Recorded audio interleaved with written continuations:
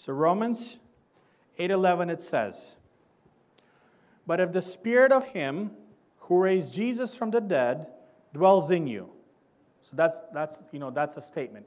If the spirit of him who raised Jesus from the dead dwells in you. So we know, we covered this during the conference, that if you're a believer, Jesus Christ moved into you, and his spirit is in you right now. It doesn't come and go, it's constantly there. So his spirit, the same resurrection power that raised Jesus from the dead, abides inside of you.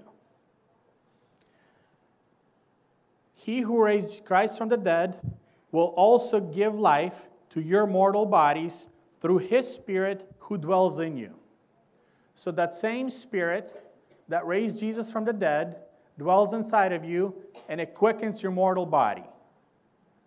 It starts flowing through your body and restoring everything. Why? Because that life abundant, there is so much of it in you to where that life is now flowing through your whole body and flowing out of you to you, where you have so much of this life to where now your body is in constant health, and you have so much of this life to where you go around and you hand it off to other people by laying your hands on the sick and they will recover. That is the new creation believer that Jesus envisioned for every one of us to be here to become. That is his will. To where we understand what it is that we have inside of us, start believing, start walking out, and allow that spirit that's inside of us to start flowing through our body, quickening our body, and affecting people around us. Amen? And we also talked about the apostles, that life was flowing through them so much to where people would try to get into their shadows, to where it wasn't just inside of them, it was emanating from through the outside of them, to where as they were walking, if people would get into their shadow, they would get healed. Apostles did that. That's how God moved through apostles. We are also apostles. That means we can do the same thing. So we just need to understand that truth, that reality that is in us, and start walking it out.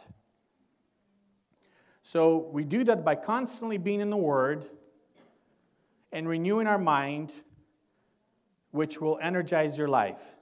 You practice the presence of God in every aspect of your life. And so we talked about this also at the conference. You look at these scriptures and you start proclaiming them. You start speaking them out. You start agreeing. So like Christ lives in me. I have his life, life abundant, rivers of living water flowing through me. And you start speaking that and seeing that and applying that in your daily life. I have the mind of Christ.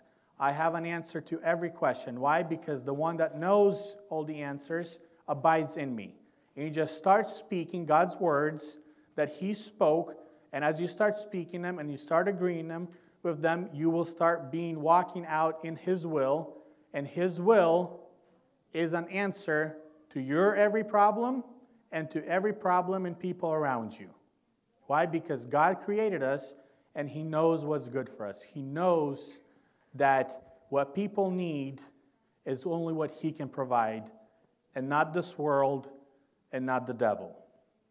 Because devil's job is to destroy everything that God's trying to build, trying to create, trying to restore.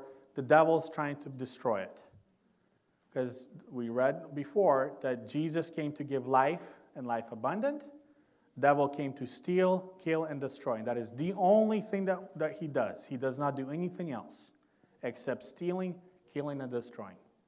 Amen?